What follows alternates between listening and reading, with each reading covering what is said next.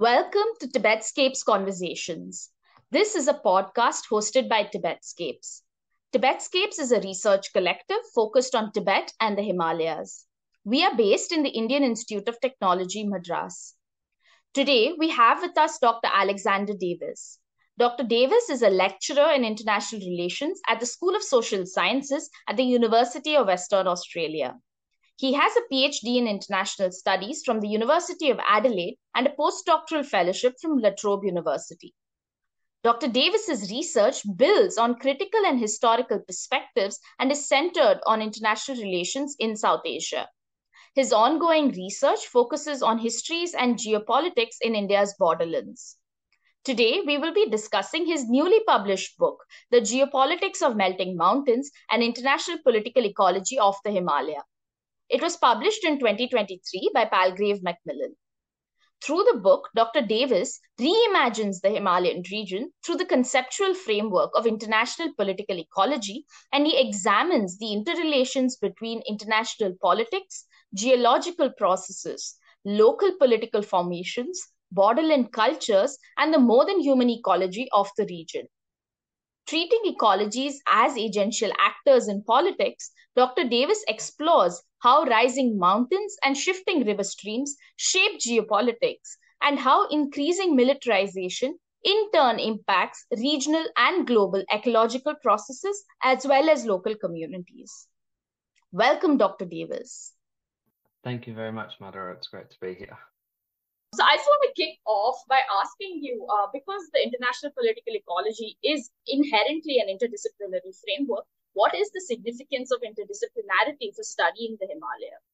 The main utility, I think, from this approach comes from my own studies with international relations and then some of my personal frustrations with the discipline that I know lots of colleagues share as well.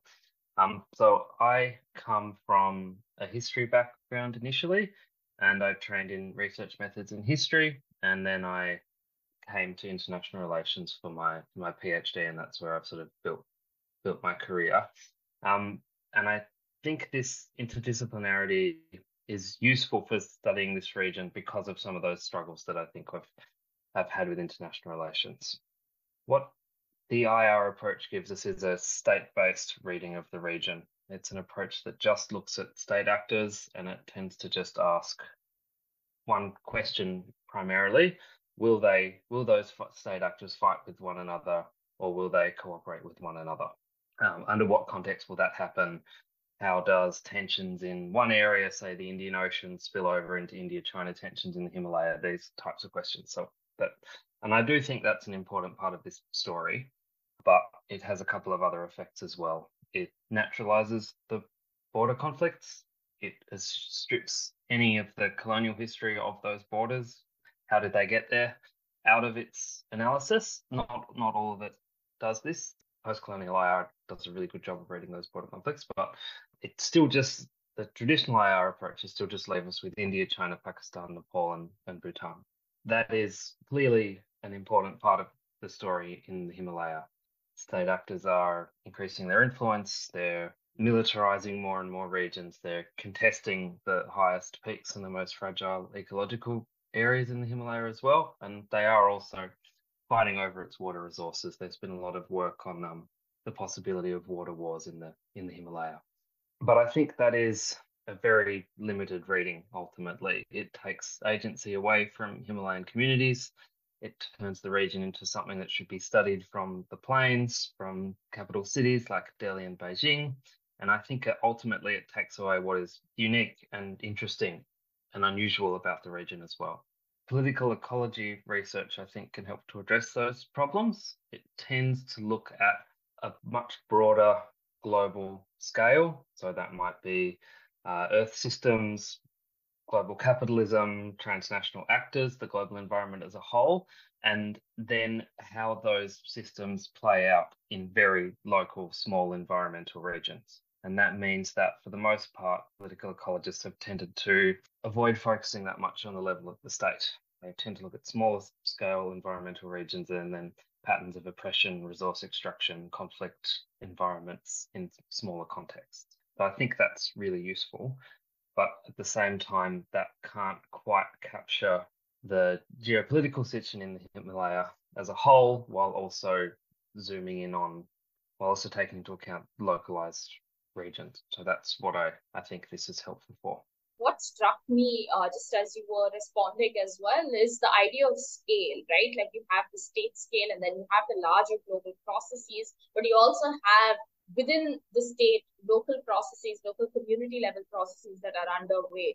And that really makes me wonder, how does a multi-scalar approach to the Himalaya, rather than treating this as interstate, looking at the multi-scalarity of the analysis, what does that do to extend our understanding of the region? That does follow very nicely from what I've just been talking about. It gives us the opportunity to combine a panoramic understanding of the region's issues while also taking into account those gradated differences across different parts of the region. I think this approach also helps us sidestep questions of which state is most at fault, which you often get in international relations discourse. You get this discussion of who's the worst actor, who can we blame, which actor is the most responsible for this. And I think it helps us to understand how the imposition of a state-based system around the world that kind of originated from the plains of Europe has affected a mountainous region that is particularly difficult for states to control. It shows us the way that ecological systems of the Himalaya are interacting with the states, with the international state system, which demand sort of territorialized states and fixedness. So I think that's one thing that it helps us do. I think it also helps us enable comparisons across the Himalaya while bearing in mind that panoramic sense of this as an unusual or unique environmental region. So if you look in and around Ladakh, for example, in India, you have three militaries contesting borders that were insufficiently mapped by colonial explorers and that didn't cohere to their understandings of where borders should be drawn. The environment there didn't fit with how colonial cartographers assumed borders should work or how they should look. And that is leading to this situation where you have three armies perched at incredibly high altitude all year round. And that logic of militarizing those borders has followed through from the colonial period up to now, getting worse and worse with the borders being more and more surveilled, more and more human activity. That has huge local scale effects. It also has a state level scale effects as well. And if you can think about that particular region and compare it to other areas in the Himalaya, then it gives you a sense of how the region is unique and unusual. It gives you points for comparison, but it also enables you to think through how that system is functioning in the region as a whole. I think that's incredibly useful as well. And one of the things that you discuss in the book is to talk about slow violence. How is it that the fact that there are three state militaries perched on one of the highest glaciers, perhaps one of the most ecologically sensitive regions of the Himalaya, what does that do? Not merely in terms of nuclear armed powers facing off one another at very high altitudes, but also what is it doing for the region's ecologies and for region culture. So if you could speak a little bit more about what you mean by slow violence and why it's important to pay attention. Yeah, it's a concept that comes from Rob Nixon. It's been quite influential in political ecology and environmental studies more broadly. So the main use of slow violence to understand the region is useful because it challenges the assumption which you find in international relations scholarship, both more broadly and in this region specifically, that focuses on the region's questions of traditional violence, sort of the opposite of slow violence, fast violence, I suppose you might say. And so the question that IR asked is, are the two most powerful states in the world going to go to war or not? What are their true positions? What does the effect of their nuclear arsenals have on their strategic calculus? Are they building roads to get access to border areas that they say they're going to get? Will either side of a conflict cross the line of control or the cross borders and in what context? Now, these are obviously important questions. I don't want to say that those aren't important questions, but they're not the only question. And ultimately, what I think is playing out is that if you're asking, are these three states going to go to war? Ultimately, I think the answer is probably no. India and China or India and Pakistan tensions, I think, are unlikely to lead to sort of all-out war and conflict because the costs are too high.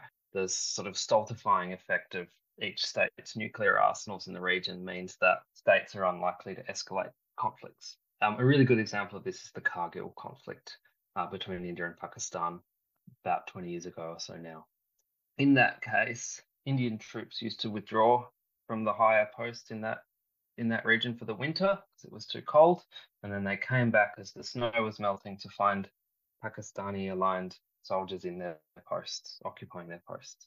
India, that obviously started a war, a localized war in the region. Indian troops took back those posts, but they didn't send their bombers over the line of control and push across into Pakistan territory. And this happened shortly after both states had sort of officially become nuclear states by testing nuclear weapons. So that tells us that strategically they are prepared to pull back. They don't escalate those smaller scale conflicts.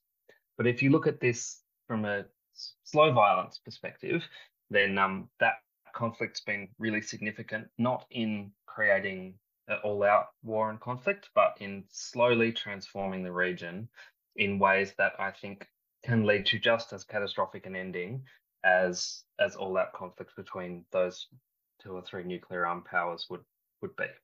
In the case of the Kargil conflict, you've instead seen the logic of militarizing those high peaks all year round as very directly as a result of what happened with India withdrawing for winter. The Indians learned from this: never withdraw, hold your posts all year round, which maybe is the correct strategic lesson, but it's not a particularly helpful logic. You have those borders being occupied all year round, contested constantly, surveilled constantly. You have more and more roads being built up to those borders on each side of the conflict. As each state builds more roads, the other state looking over the border says, why is that? Why are they building so many roads? Why are they sending the troops up there? What are they planning? And that provides more infrastructure building, more road building, more militarization. We don't really know what the result of that is ultimately going to be. We've never had that many people occupying the high peaks of the Himalaya in human history. It just hasn't happened. We don't know what the environmental effects of that will be, but we can assume that they will likely be destructive, they'll likely be negative. You'll have more and more ice melt, you'll have more black carbon settling on ice caps, you'll have more dams being built to power militaries and states, and the increase in human activity. That all of this is slowly degrading the regional environment, and at the same time, more militarization leads to more loss of local autonomy. I think we've seen that in Ladakh. It's very clearly the case in Tibet and across Tibet. I think it's also broadly the case in the Pakistan Himalayas as well. And the slow environmental degradation, the slow loss of autonomy, and the slow loss of cultural and potentially loss of traditional ecological knowledge as well, can, coupled with all of that infrastructure building, can facilitate or speed up environmental breakdown in the region, which I would argue can have just as catastrophic effects as violence that international relations is usually interested in. Just to build off of that, one of the prongs that you discussed surely is the ecological degradation of state actors present there. But equally in your book, you discuss how it is that the environment can emerge as agentic actors in politics as well. So what does viewing mountains or rivers upon which you have militaries, upon which we're building dams, what does viewing them as agentic actors within geopolitics do for our understanding of the Himalaya? And what does it do for IR research that typically focuses on interstate relations and treats the environment almost like a container for politics, or like a backdrop which is affected but not necessarily which has agency to affect geopolitics? That another really good question. So I've been editing a special issue recently. One of the papers went back to very early political science, political theorists, thinkers, Hobbes, Locke, and Kant, thinkers which have been foundational to Western political science and thought of as key to international relations thinking as well. They've sort of been held up as the core examples of early IR realists or early IR liberals. And I hadn't read those thinkers for probably since my undergraduate degree, if I'm honest. Maybe I read some of them in honours as well. So in over a decade. And it was really striking the way that the separation of humans from nature is the absolute first block of their theorizing. In the state of nature, man would do X, and then moving beyond that into societies is what takes us out of the state of nature. So the split between humans and nature is just at the bedrock of most Western political science and international relations theorizing.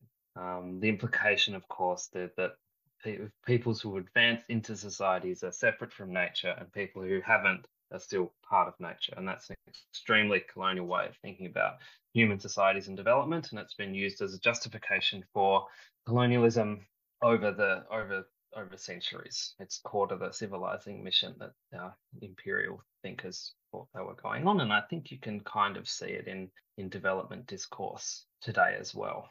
International relations still has that coloniality, I think, within a large bulk of its theorizing. Opposing the split of humans from nature has been key to a lot of environmental thought as well. So this is one of the really core theoretical divides between environmental political theorizing, critical green theorizing, and traditional political science theorizing. I think the main shift that this makes for us is it shows us the entanglement between the environment and our politics. And a lot of theorists will tell you that this has been particularly intense since the period of the Anthropocene started, since we became a really dominant geological force in the world. I mean, not dominant, but powerful one, that we're transforming the planet really quite foundationally. But I think it goes back further than this. A really good example of this in the Himalaya is the creation of borders. The borders in the Himalaya are drawn at the most intense, difficult to inhabit environmental regions. They're drawn along the ridge lines of the highest peaks. They're drawn at frozen regions.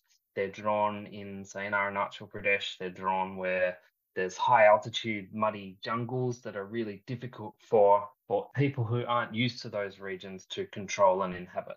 But Himalayan communities have been adapted to living at those extreme environments for centuries. They have ways of life that are adapted to them. There are traditional bodies of knowledge that are really deeply enmeshed in those environments as well.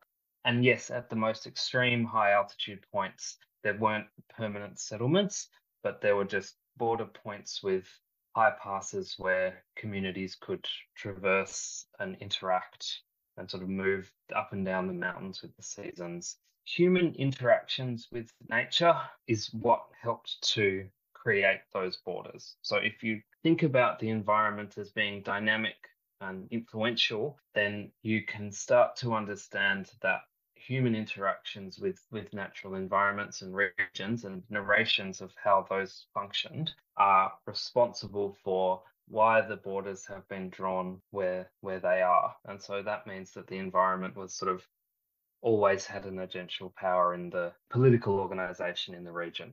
And I think that's more intense as human activity is transforming the planet more and more. But I think it's always been the case in the Himalaya that political organization and the region's environment were always dynamic and entangled with one another. And once you make that conceptual leap, you can start to rethink how politics in the environmental in that region function. Absolutely. And I think that also brings us to another aspect that you discussed, which is how do you think about the region and govern the region beyond some of these state-based logics and to kind of really take into account these dynamic, long-standing relationships. So one of the things that you discuss are regional cooperation models that exist and that are developing to govern this region beyond existing state-based logics. What do you think are the promises, but also the challenges of regional cooperative initiatives within a highly territorialized and a highly militarized conception of the region? I think this goes back to the need for that multi-scalar analysis of the region and how those different scales connect.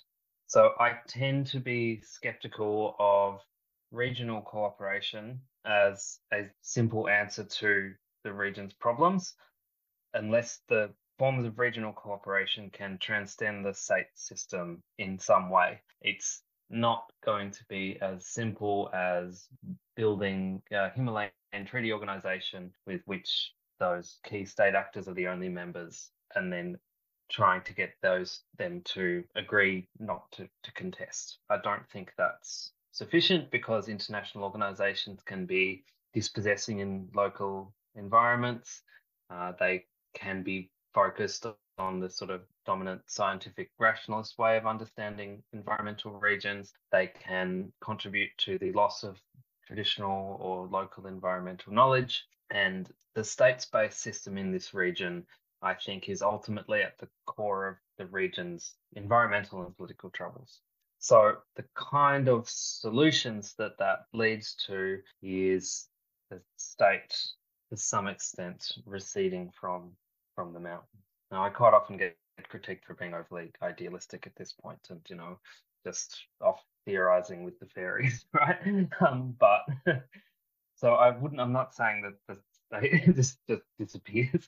I'm saying that some of the elements of the state-based system that have particularly bad negative interactions with the environment and serve ultimately no purpose should be wound back. So that means deterritorializing ice caps, softening borders, enabling those sort of humans, cultural and ecological flows across the mountains to resume.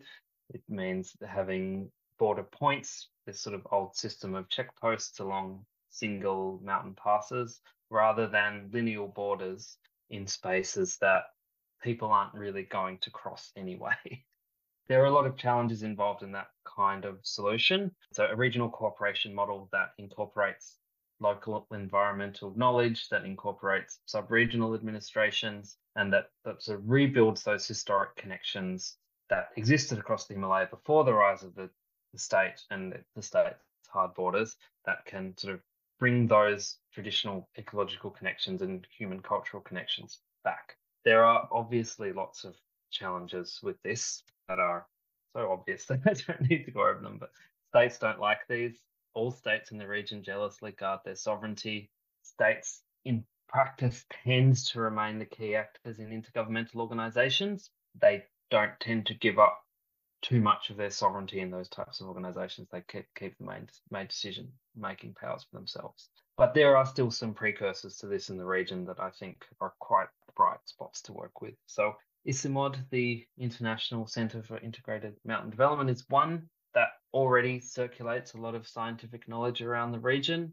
They tend just to pretend the border conflicts aren't there because they're too difficult, but I still think they do a lot of important work in sharing knowledge around the region and trying to transcend some of the problems that really tightly bordered region like the Himalaya, some of the ecological problems that has created. And I sort of go through some of those in the book. I think the structure of that institution is something to work with, or something to replicate, or something to build off. And I think the next key step is integrating traditional knowledge and practices into political structures in the region. So there's some really good work from political ecology. You give an example in the book from Anwesha Dutta and her colleague Shailendra Yashwant about still existing transboundary communities that practice localized forms of environmental governance that are much more effective than the state-based system where communication gets routed from a village to a regional centre to the international capital to the other international capital and back, just where people are just managing the transboundary flows the way that they have for centuries. Building those kinds of traditional ecological knowledge and practices into governmental organisations, I think, is something that's really promising. So I'm very aware of the difficulties in proposing these types of solutions. States don't like these kinds of structures, but equally boxing environmental regions into state actors does not work, is not functioning. And so it's important to propose those kinds of solutions. But empowering Himalayan communities politically and trying to transcend the state-based logic of the region is the ultimate goal of this kind of discussion and this kind of organisation. This conversation also raises a lot of the methodological interventions that the book makes, and I want to kind of shift gears and talk a little bit about that as well. The work in your book is informed by traditional IR methods for sure, like in terms of analysis of government documents, but equally it's informed by your field research as well. So what do you think are the possibilities for ethnography within IR, and could you talk a little bit about your field research? This is I don't feel it's super qualified to answer this question in some ways. So I wouldn't have written the book in the form that I had if I could have done more fieldwork. I wrote it after a 3-year postdoc, which was the main topic at La Trobe University. I was able to visit the region there quite often, several times, but I wasn't thinking I'm going to go and write a book about the region. I was thinking I'm going to go and build collaborative networks. I'm going to work with my colleagues from other disciplines, Ruth Gamble, who's an environmental historian, Gerald Roach, who's an anthropologist, Lauren Gorn, who's a linguist. I'm going to go build connections, build momentum for research collaborations. But I was able to go, I think I went to the region 3 or 4 times, about a month each time, going to places, mostly in India at this point, Arunachal, Sikkim, Ladakh, these kinds of places, and spend a couple of weeks at a time. Now, I think that's more than most IR people would go to these regions. We mostly go to Delhi or Beijing or deal with think tanks or try and hang out with foreign policy elites and see what they're thinking. But I'm sure an anthropologist would laugh at, like, oh, you wrote a book after 3 months of fieldwork. That's pathetic. So I don't think I have done ethnography. I have traveled to border regions in the capacity as a researcher or kind of as a tourist at the same time. So I've built off other people's ethnographies of borderland communities in particular, rather than doing a massive amount of fieldwork myself. I was lucky to be able to go back.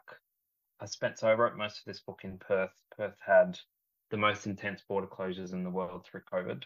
So I'd been traveling constantly for years, right? And then come to Perth in January 2020 to start my first ongoing job. And they shut the national borders, then they shut the state borders, they shut the state border with the rest of Australia for over 2 years. So I was stuck. So my own fieldwork isn't as deep as I might have liked it to be. And instead, I supplemented what I did with scientific papers, policy discourse. There's some amazing historical research that's been done on the region lately. I think there's really strong possibilities for ethnographies in international relations. I think some of that work has been done in borderland studies. But yeah, I don't, my own experiences of fieldwork were stopped by those border closures. And then when you're in India, there's sort of constant applying for permits and getting stuck by roadworks, like all those things really slow it down. It's a difficult region to do field work. What are your thoughts about possibilities of ethnography in international relations? No, I think it's fascinating. Like, it's exactly what you said, right? Like within IR, fieldwork isn't necessarily a tool or a methodological intervention that we use. So even small bursts of fieldwork enrich the analysis so much more than if you were engaging merely with, say, a Delhi or an Islamabad or a Beijing perspective of the borders. And I think it's so important to think about how the state appears or how the state is conjured in the borders which it governs, because on the one hand, these are jealously guarded regions, but we also know historically these have been regions where the state's presence has been at best contingent, at best fractured, and there is that deep desire to project a close territory in the face of an ambiguous history. And I feel like ethnography or even qualitative research, really, like field research, gives us avenues and possibilities to really interrogate how the state emerges as an actor and what the state does when it envisions a territory and seeks to create that territory for itself. And to me, that's the most exciting part of qualitative field research, whether it's ethnographic or whether it's employing qualitative tools to analyze the region. And I'm with you. I feel that COVID has really slowed a lot of this research down in a region that's already very difficult to traverse, that's already governed by a whole lot of paperwork. But I really think that we have a lot to learn as a discipline from the work that's happening in the Himalayan borderlands, from that's taken an anthropological lens, so that's taken a political geography lens, which looks at that region, coming at it from a different angle to really ask the same questions about power, about sovereignty, about governing at heights from the plains. And I feel like interdisciplinarity and interdisciplinary conversations, to my mind, are the future for IR as well, because there are limitations to coming at this region merely from the plains or from a capital city perspective. It limits how much we can engage with that discourse. And equally, it limits our own approach to how that discourse is produced. Like, how does Delhi view the borders is something that a qualitative field research perspective can really enhance our analysis of how that capital city discourse itself is produced as well. Yeah, you can get a lot of, like, some of the historical work I mentioned does an incredible job of showing how India's post-colonial diplomats and foreign policy elites were imagining and engaging with borderland spaces, and that, like, Bernice Goyer-Rashad, Ruth Gamble, Thomas Simpson. I know I'm forgetting some names. Have done some really exceptional historical work on how those borders were constructed and how local communities engaged with the state through that process of decolonization. And it becomes clear from that some of them experience an increase in external control and influence over their day-to-day lives than through the period of decolonization, which is really interesting and should be really challenging for us in general. More than that, how is that relationship still being produced? How is that still happening in the present as the state takes more and more influence over the more extreme regions of the Himalaya? That is something that you can't necessarily get the internal thoughts of the state apparatus in India or China or Pakistan, because there's so much secrecy attached to these kinds of things.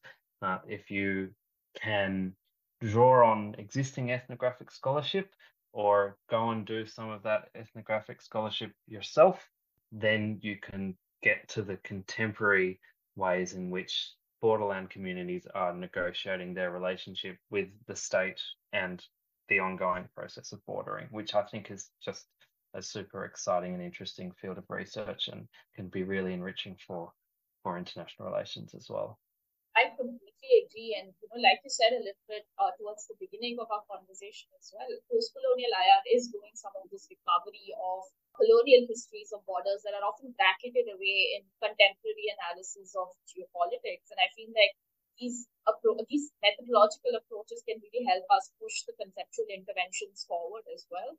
Talk about how it is that colonial histories continue to influence post-colonial state policies and post-colonial approaches to the borders, as well as borderland communities' interactions with the states on both sides of the borders, as both Berenice and Ruth's work very evocatively demonstrate in their different domains as well.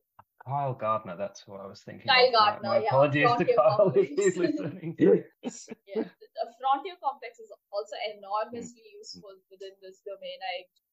That kind of brings me to another aspect. You think about international political ecology also as a prescriptive research agenda. And one of the things that you discuss is the need for collaborative research between academics and local communities. And you spoke about it a little while back as well in terms of integrating traditional local knowledges within our understanding of politics. So I want to ask you, how do we do that? How does that work? And how do you negotiate some of the dominant epistemic hierarchies that really exist that cast us as researchers and local communities often as respondents rather than collaborators?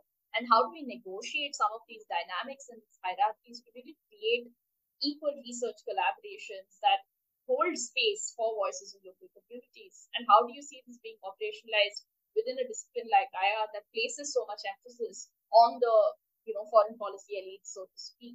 What does this do for the discipline, and why is this so significant? When I'm in the fields working with colleagues from other disciplines, I tend to just have this feeling of being the least useful person there, and as though I have the least to offer communities that we're engaging with. That is something that I reflect on quite a lot. I'm going to give an example from a special issue that I've been working on in the Australian context. It's on the possibilities of decolonizing international relations study in Australia. One of the things that emerged from that project is that there's very few Indigenous people engaging with Australian international relations debates, because partly due to the coloniality of the discipline, but I think mostly because our issues and debate don't speak to Indigenous communities' issues and debates, because we just take the state as the actor, we take that for granted. We try and talk to foreign policy elites. And that means that Indigenous voices in Australia very rarely reach mainstream international relations debates. That's thankfully starting to shift. We're seeing some interesting research emerging over the last few years.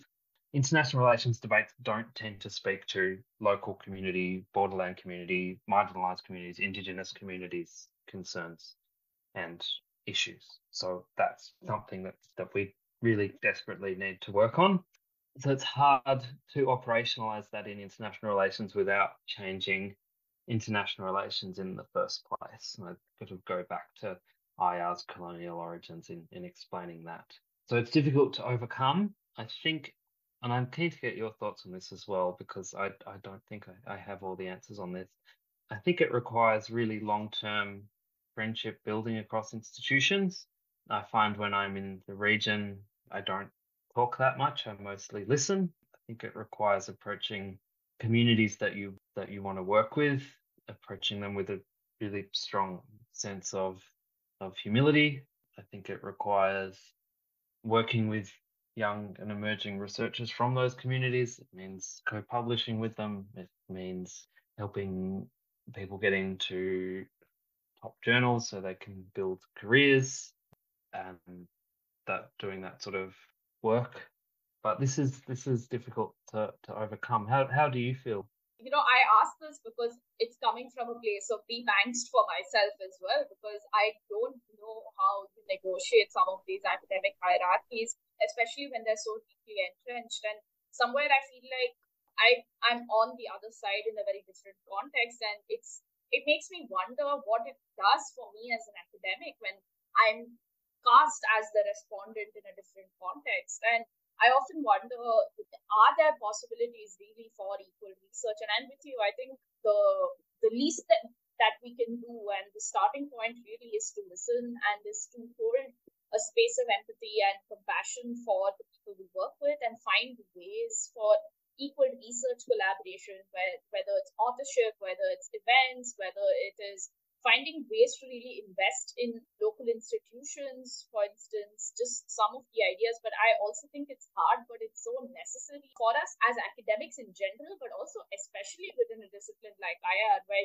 like you very rightly said, the concerns of the communities aren't necessarily the concerns that are reflected in existing policy debates or in existing theorization within IR. So there's also a lot of, I think, recasting of the discipline that's necessary, and a lot of that kind of churning within the discipline that we need. And we're not going to see it unless we have more Indigenous scholars within the discipline who are challenging the existing hierarchies on the one hand, and on the other, members of the community, members of the IR scholarship community who are willing to be challenged and who are willing to really we ask these questions and reflect on the ways in which colonial hierarchies persist in disciplines today. Just, preliminary thoughts, but I didn't have any answers either, which is why I posed the question to you in the first place. Yeah, no, it's a really difficult question to answer, and I don't think any one person should claim to have the answer to that question. I